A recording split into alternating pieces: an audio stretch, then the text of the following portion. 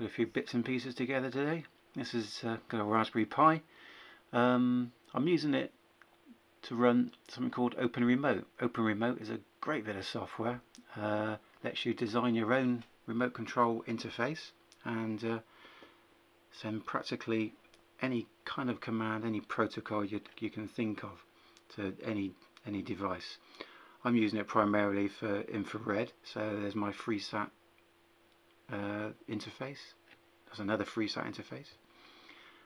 Apple TV interface, you might recognize the configuration.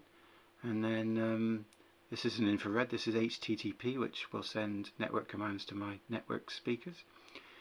But so that's infrared and HTTP. What I've added today is these two buttons here, relay 3, relay 4. That's sending commands to the GPIO switches here, which in turn is operating my relays and closing the circuit on this little blipper.